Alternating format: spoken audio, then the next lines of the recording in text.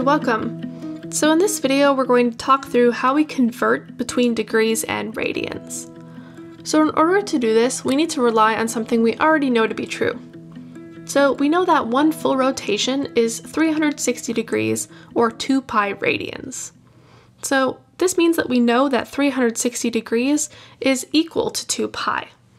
And we're going to use this true fact to help us convert. So what I'm going to do is to divide by 360, and I'm getting that 1 is equal to 2 pi over 360 degrees. Simplifying this, that means that 1 is equal to pi over 180 degrees. So this says that pi divided by 180 degrees is actually just 1. And this is powerful to us because we can multiply by 1 and get the same result. So we can multiply by 1 as much as we want, and we're not changing the number, we're just changing what it looks like. So let me show you how this would work. Let's say we're starting with degrees, we have some number, and it's in degrees. We want to convert it to radians.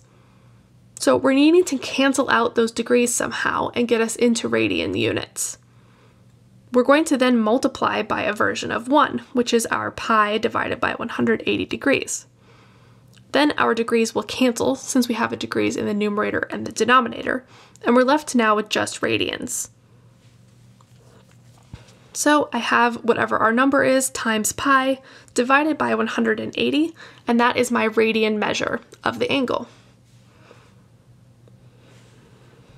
We can do this the other way. So instead of doing pi divided by 180 degrees, we're going to do its reciprocal. We're going to do 180 degrees divided by pi. So if we start with radians, we can take that radian amount and multiply it by 180 degrees over pi. This is our version of 1. So we're taking the radians, we're going to cancel them out, and we introduce degrees into our expression so that we can have degrees in our final answer. Remember, we don't usually write the radian units, so it can be a little confusing to not have them written, but feel free to write them if that helps you. So we're starting with radians, and then I have pi radians, and so those radians are canceling out. Then for my final answer, I'm getting whatever my initial value was times 180 degrees divided by pi, and that's my degree amount. So okay, let's see this with some examples, but just remember, if we're doing from degrees to radians, we're multiplying by pi over 180 degrees. That's to get those degrees to cancel. And then if we're converting from radians to degrees, we're multiplying by 180 degrees divided by pi, and that's to get those radians to cancel. So first, let's practice converting to radians. Let's start with 30 degrees and 225 degrees. So why don't you pause the video and give it a shot and see what you can get.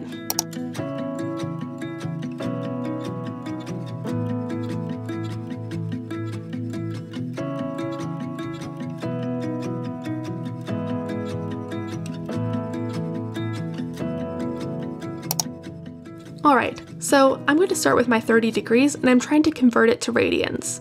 So I'm going to multiply it by pi divided by 180 degrees.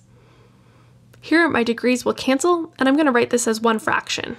So I have 30 pi over 180. Then I can just simplify this. You could use a calculator, but I like to practice doing this by hand, especially since when we're dealing with radians we have lots of fractions, and so getting comfortable with fractions is a good idea.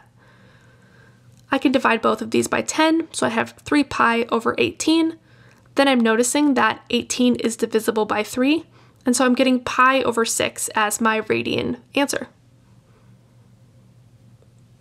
Alright, let's try it with 225. If you didn't try this yet, pause and try it out, but I'm going to go through it. So let's start with our 225 degrees, and I'm going to multiply by pi over 180 degrees. Then my degrees are canceling, and I'm going to write this as one fraction.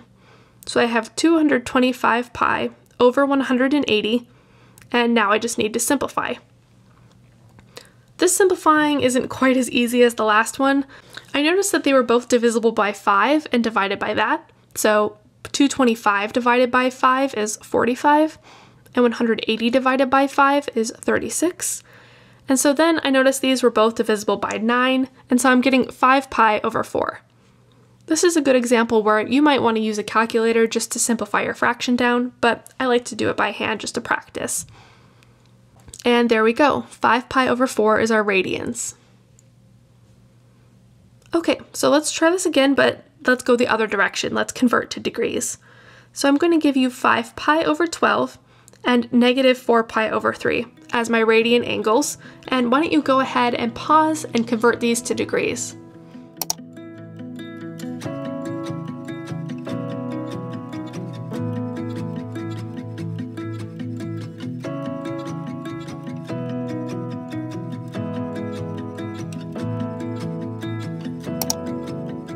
Okay, so for the 5 pi over 12, I'm going to first multiply by 180 degrees over pi. So I'm remembering I'm introducing degrees, and I'm setting it up so that my radian units will cancel. This also means that the pi's are going to cancel, which is nice. So my pi's cancel out, and now I just have a single fraction. So I'm multiplying across. I have 5 times 180 degrees divided by 12. 5 times 180 is 900. And so I have 900 degrees divided by 12, which is 75 degrees. So again, having a calculator here is going to be really helpful. And there we go, 75 degrees. Let's do this again for negative 4 pi over 3. So I take negative 4 pi over 3 and multiply by 180 over pi. My pi's will cancel out, as will the radians, and so I'm left with negative 4 times 180 degrees divided by 3. So I did 180 degrees divided by 3 and got 60, so I have negative 4 times 60 degrees, and that's negative 240 degrees. And there we go, that is my degree measure for my negative 4 pi over 3 radians. Alright, that is it for this one. This will hopefully help you anytime you need to convert between degrees and radians or vice versa. Thanks so much for watching, and I will talk to you in the next one.